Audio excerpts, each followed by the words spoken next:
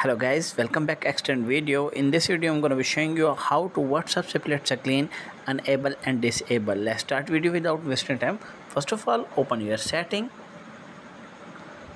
and scroll down and tap on special features. Tap on this and tap on split screen. From here you guys can see split screen option. You have turn on and turn off, and after that go back your home screen and open your Play Store. From here you search for this WhatsApp. Tap on WhatsApp. From here you make sure that update your WhatsApp. I am already update, and after that go back your home screen and open your again setting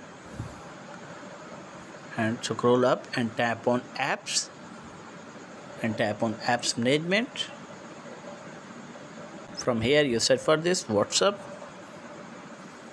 Tap on WhatsApp and tap on storage usage. Tap on this. From here tap on clear data and clear cache, and after that I hope your problem will be fixed. If the video is helpful, then like and subscribe my channel. Thanks for watching.